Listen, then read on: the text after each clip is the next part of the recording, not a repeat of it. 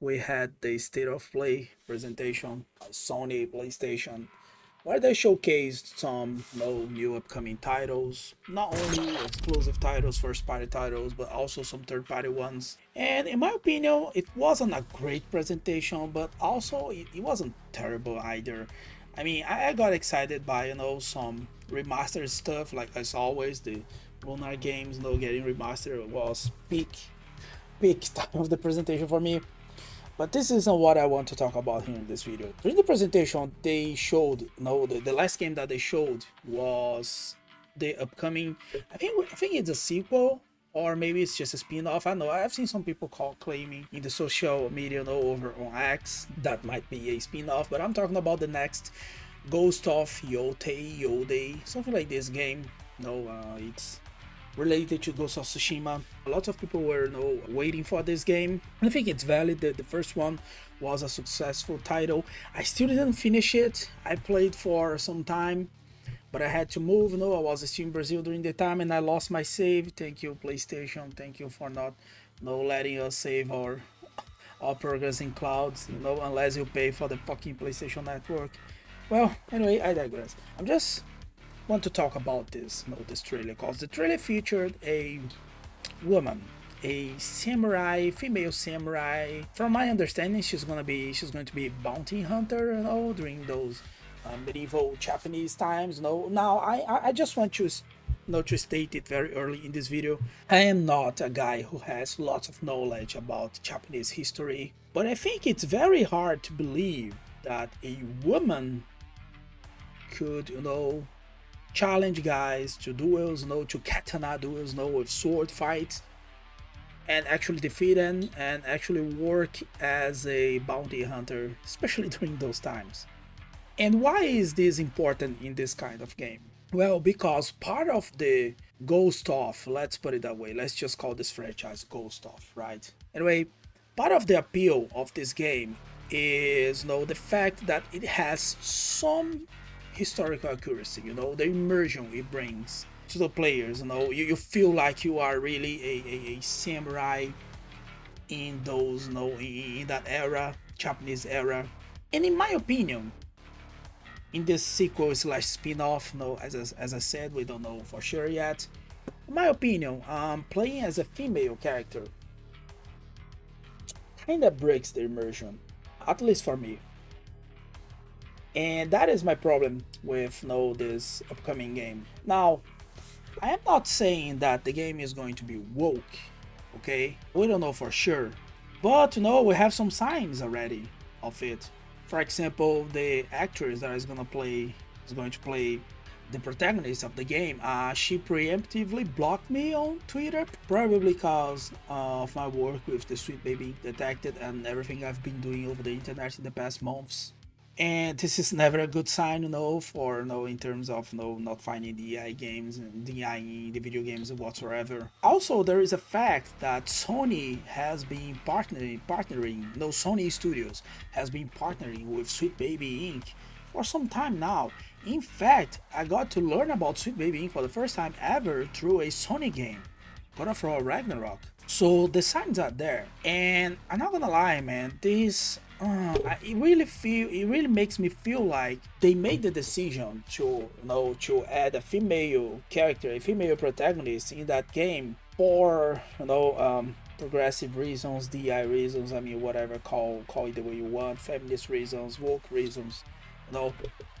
It really makes me feel like this. I know that some people have been claiming that, hey, we don't hate women in your video games, it is not about that, we are not against women as protagonists, female representation in video games. And that's right, I'm not against that. And in this case, it's not about it. It's just that why does every single franchise that is male centered, let's put it that way, right? Franchises that are first and foremost male centered, with male characters, male teams, and of course, I mean, obviously to appeal to male gamers. Why can't we have a franchise like this anymore? I mean, pretty much what Space Marine 2 just did, like released earlier this month, and in my opinion, to this date, it is the best game of the year. I absolutely love that game. And why can't we have more things like that? Why do we need to have women, female representation in every single franchise that come out in the gaming industry right now? I mean, these times, I mean, if you take a look, if you make a retrospect in your mind and take a look at the latest Sony games coming out of their, by the main franchises, games like Uncharted, games like Ratchet and Clank, games like The Last of Us, all of them kind of replaced. No, actually not kinda. That's literally what they did. They replaced their male characters, their male protagonists, the characters that are one of the main reasons of those franchises for being so successful in the last years, and also helping PlayStation to establish itself as a very well successful platform. They are being replaced by female characters, like all of them. I mean, except for Kratos. But dude, don't get me wrong, man. I won't be surprised if they do this, in the upcoming God of War game. I really won't be surprised. It's almost like, they hate men, but that's pretty obvious, don't you guys think? I mean, yeah, everything that is male centered, especially if it's a straight white male, has to be purged, has to be erased and replaced by some minority female if possible, and so that's what really, I mean, that's my problem with the next upcoming Ghost of game. I don't think that every single game has to have any kind of representation, be it woman, be it female, be it male, be it white, black, anything, dude. It's not necessary. It's not a must. Okay, of course it is. I mean, when it's done right, it's amazing. For example, again, there is this game that I was just playing, the trailer, like Threads of Time. It's an upcoming JRPG that kind of pays homage to Chrono Trigger, and if you pay attention, if you look at the characters, it is pretty diverse. We have a black girl, we have a brown girl, we have white girls, we have a white guys.